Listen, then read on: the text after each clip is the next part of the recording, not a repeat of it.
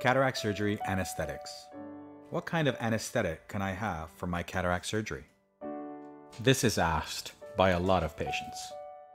Today, the technique of cataract surgery has become highly efficient, which has led to shorter operating times.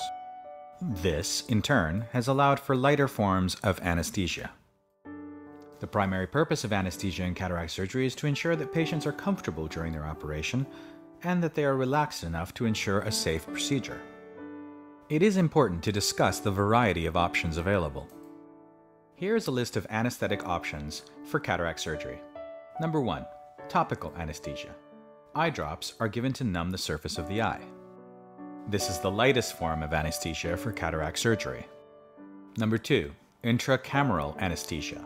An infusion of anesthetic is given into the front chamber of the eye. It is used in combination with topical anesthesia.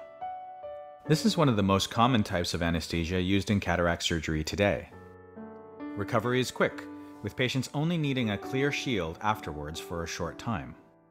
Number 3. Tenens Anesthesia. This is an infusion of anesthetic given around the eyeball. It has a stronger numbing effect and blurs the vision. This allows sensitive patients to tolerate the brightness of the microscope light and keeps their eye from moving around. The effects of this type of anesthesia take a few hours to wear off, and an eye pad is used to protect the eye during this time. Peri anesthesia. This is a needle injection of anesthetic around the eyeball. This type of anesthesia is gradually being replaced by subtenens anesthesia, as more surgeons prefer to infuse the anesthetic.